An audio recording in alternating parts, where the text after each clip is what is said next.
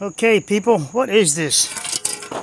This belongs to the other part of this.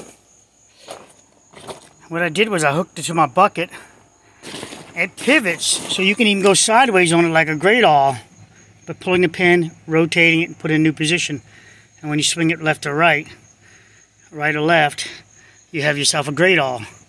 I first started with 2 screws just for concept, and then I had to go with 4. I pulled the teeth off, so Zachary, this is for Zachary. I pulled the teeth off, and I used the holes. The 2 in the middle worked, 2 in the left I had to re-drill. As you can see, the machining from the part of it's from the mag drill. A lot of it was hand drilling. Concept works great.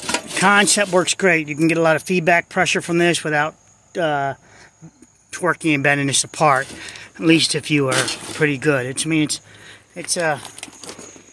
not 1/4 inch steel. It's close to it though, right? It's 3/16 steel back here, and you got yourself a scraper that size, 3 feet. That's plenty. That's plenty to do your swipes. And because you're on a grade, just use your leveling legs to level.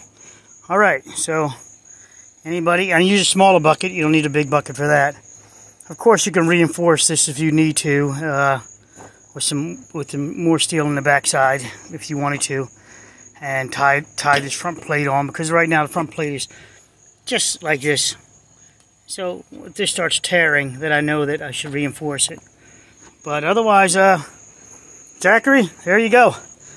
We talked about this, and look, it breaks the soil with this blade here. You can make your own.